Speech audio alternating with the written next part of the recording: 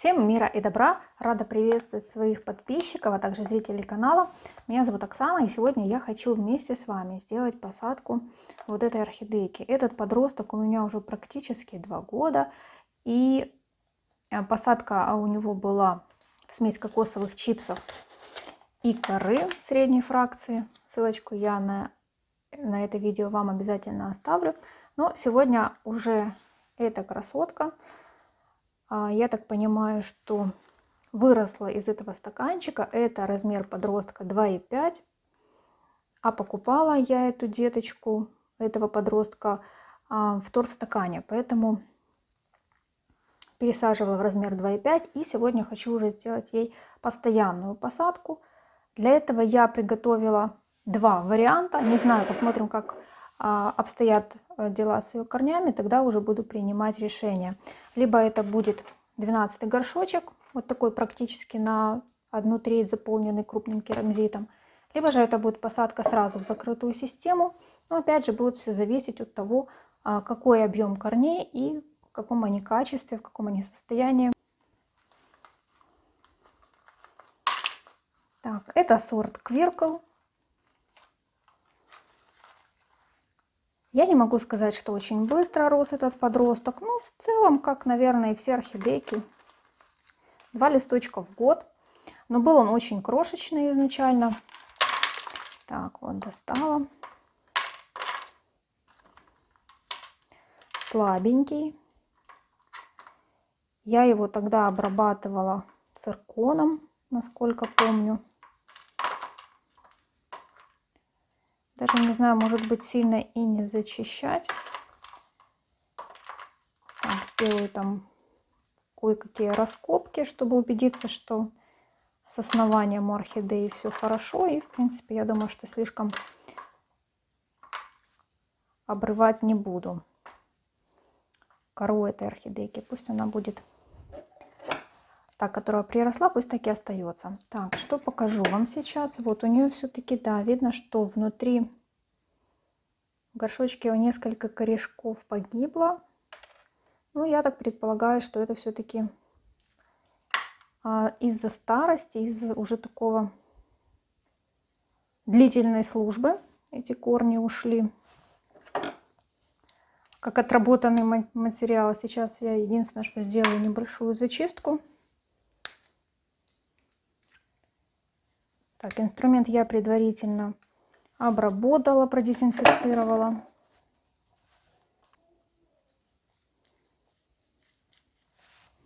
Еще вот корень.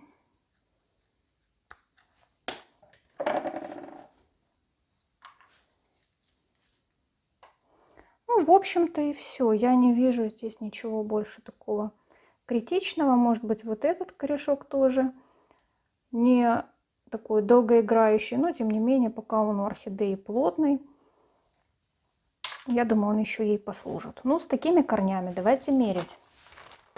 Что можно предложить?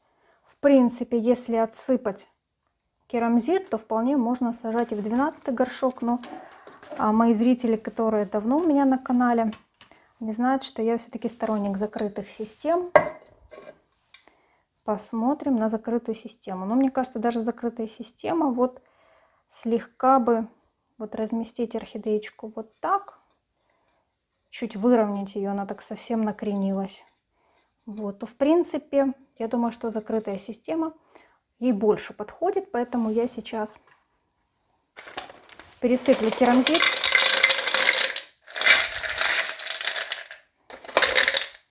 Вот так. Ну, в целом получается уровень керамзита до вот этой вот выступающей части, до этого подиума. Это то, что нам нужно. Поэтому вот такое вот принимаю решение прямо здесь, прямо при вас. Буду сажать в закрытую систему. Единственное, что мне нужно будет немножечко вот этот клубок корней распутать, для того, чтобы я смогла орхидею повернуть, вот эту форму стакана разобрать слегка, совсем немножко, не травмируя корни, но чтобы не было, вот видите, такого положения, как будто это какой-то каркас от стакана. Немножко нужно этот каркас разобрать. Вот так уже, это уже что-то. И эти корни уже свободные друг от дружки. Вот их уже можно распределить более-менее так равномерно, чем сейчас и займемся. Для этой посадки я уже подготовила кору. Это средняя фракция, где-то размером сантиметр, квадратный сантиметр, где-то сантиметр на полсантиметра. В целом нужно организовать посадку так и кору подобрать такой фракции, чтобы она не была слишком крупной, потому что слишком много тогда будет воздуха в посадке и слишком быстро будет просыхать. Орхидея будет недополучать необходимого количества влаги.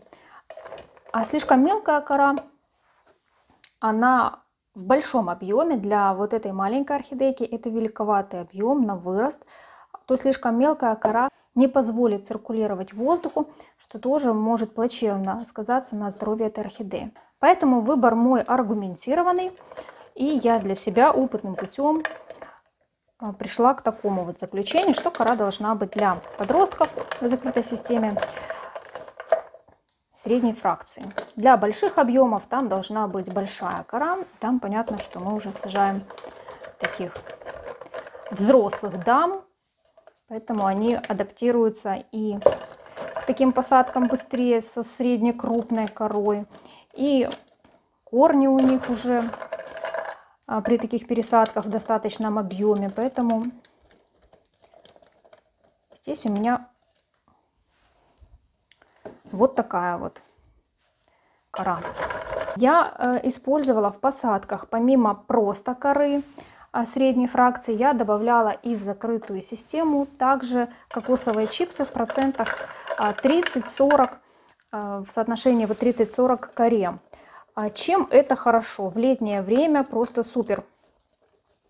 Влагоемкость субстрата позволяет удерживать большое количество воды. Орхидеечка просто хорошо развивается, никогда не получает недостатка влаги, поэтому это классно. Но есть проблемы у новичков с использованием кокосовых чипсов в закрытых системах. Когда меняется влагообмен у орхидеи и в зимний период ей уже требуется меньше влаги, то при неправильном поливе могут быть переливы, а если еще и пониженная температура, то могут возникнуть проблемы с корнями. Поэтому если у вас есть опыт, вы выращиваете орхидеи в закрытой системе и не любите на это тратить много времени на уход за ними, то тогда посадка с кокосовыми чипсами в принципе хорошая альтернатива трудоемким посадкам в классическую систему, когда нужно много времени уделять на полив. Вот. Но единственный момент, нужно быть аккуратными в зимний период, потому что переувлажнить орхидею в такой посадке очень легко. Итак, практически буквально несколько кусочков я положу. Так. Вот. Слегка орхидейку я выровняла. Прям на все 100% не получится, не травмировав корни. Поэтому я думаю, что получилось неплохо. Единственное, что можно сделать. Я возьму со старой посадки вот эту смесь коры и кокосовых чипсов. Это влагоемкий такой субстрат, который еще довольно-таки неплохой. Кроме вот этой вот, кроме этого кусочка, где вот зеленушка такая появилась, водоросли. И я влагоемким вот этим субстратом немножечко укрою сверху корни. Также это можно сделать мхом, живым, неживым, потому что живой тоже здесь долго не протянет. Вот. Но для того, чтобы именно верхний слой посадки сделать более влагоемким, чтобы корни оставались дольше во влажной среде. Именно в верхних слоях. Так, вот еще зеленушку уберу. Ну вот как-то так. Сразу вам хочу показать, что кора внутри горшочка влажная. Я ее предварительно замачивала на ночь в фитоспорине. Это позволит насытить посадку полезной микрофлорой. В посадке есть воздушные карманчики. В посадке хорошо вот разместились корни, их тоже видно по стенке. Вот так выглядит эта посадка. Я думаю, что орхидейке здесь понравится. Теперь хочу сказать пару слов, почему же все-таки я решила выполнить ей посадку, а не организовать уход в открытой системе. Скучаю я за этим делом, скучаю за посадками, скучаю за запахом коры. Нравится мне все это.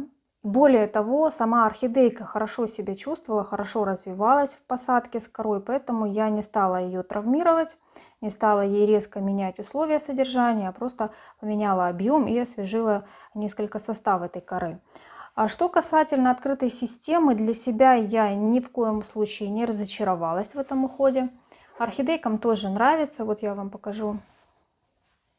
Вот калейдоскопчик, который при переходе на открытую систему, будучи с бутонами, сбросил все бутоны. Не понравился такой стресс. Хотя при этом она уже болела. Она уже в посадке с корой подгнивала.